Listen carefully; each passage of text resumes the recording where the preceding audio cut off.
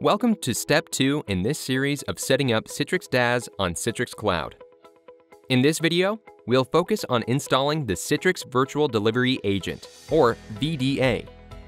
The VDA software is installed on the virtual or physical machine users will connect to, enabling a rich user experience with full IT policy control. Download the VDA software by clicking the Downloads button in the upper right corner of the Citrix DaaS overview screen within Citrix Cloud. Alternatively, you can navigate to the VDA download area from citrix.com/downloads when signed in. Choose the appropriate VDA type based on your OS platform and delivery model. Both single-session and multi-session options are available. For this example, we'll just enable direct connections to a specific domain-joined Windows 11 virtual machine, so we'll choose the single session type and download it. After waiting a moment for the file to download, we'll run it with administrative privileges on our Windows 11 VM.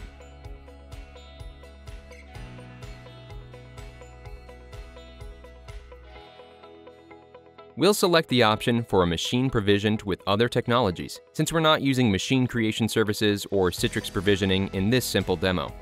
For details on these topics, as well as Azure Active Directory and non-domain joined scenarios, refer to Citrix Docs. We'll click Next, as we don't need to install the Citrix Workspace app client software within our desktop.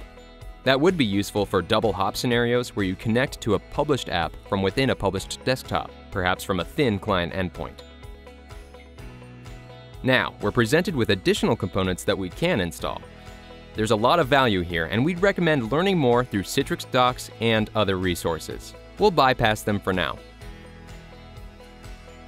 Next, on the delivery controller screen, we need to specify the cloud connectors that we created in the first step.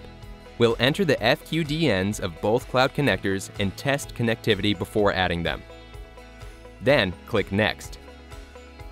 On the Features screen, we need to specify if the VDA is installed within the public cloud and optionally enable other capabilities. This test VDA is installed within the public cloud, so we'll choose that option and then click Next. We'll take the defaults for automatic firewall configuration, but note that your specific requirements may vary. Finally, we click Install. The installation process of the VDA takes several minutes. When you are prompted with the diagnostics screen, we recommend keeping this enabled and logging in with your Citrix Cloud credentials. This will allow Citrix Cloud support services to proactively help and resolve issues. Click Next and then Finish to complete the process.